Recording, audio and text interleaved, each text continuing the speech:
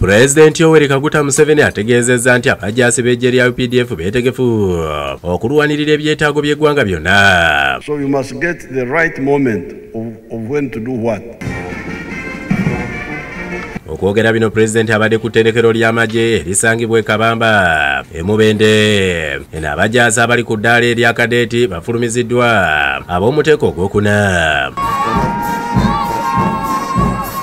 Mwaka gwa 2019 Uganda Military Academy yakwasibwa obuvunaanyizibwa obw'okusomesa Ddiguli mu byokwerinda nga bano baweebwa Ddiguli mu byokwerinda nga bagoberera olukiiko lw'ebyokwerinda mu buvanjuba bwa Africa. Pulezidenti ategeezezza nti balina okulwanirira eggwanga lyabwe. When there is fighting, you must be eager to go there. Don't be afflicted by the disease of headquarterism or mapambano. If there is any operation going on, be eager.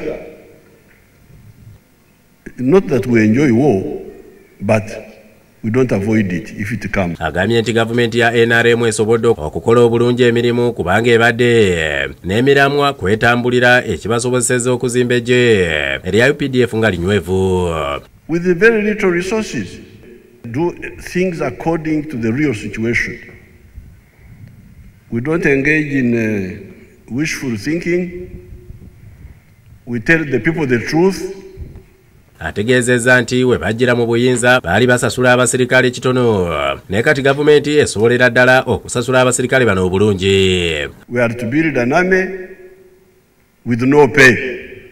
16 years, from 1971 to 1986, we were building an army with no pay at all. Until 3 years ago, when we pushed the private up to the level of the grade 3 teacher. Alambise engeri Abajaasi abali wakati w'eddaala lya Meja ne Kano bwe bagenda okwongezebwa emisaala ebitundu 50 ku buli 100. We decided that no, the time has come to pay well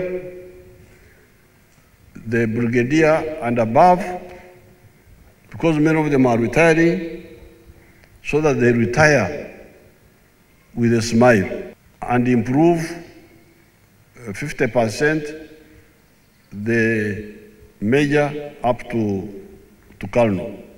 In the coming years, we are going to bring up even the private until he gets to a certain level. We are looking at about 1 million shillings per month. That is the target. 1 million or 1.5 million. Alaze essanyu okubanga ebyokwerinda bitandise okusomesebwa ku ddaala erya Ddiguli awabudde abasirikale okufaayo ku bulamu bwabwe nga beewala ebitamiiza ebiragalalagala n'ebintu ebirala. Ye minisita w'ebyokwerinda Vincent Bamulanga Kisempija atendereza Pulezidenti olw'empisa ezoolesebwa Abajaasi ba UPDF.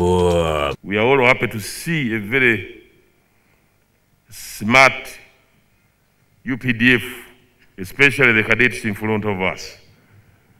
That is because the president has been able to lead the country into a better economy. Omuduumizi wa UPDF General Wilson Mbasumbadi atendereza obukulembeze bwa presidenti n'okubawa bulanga entakira. It is there for a continuation of your historical mission to build a strong national force that can secure Uganda and also the region.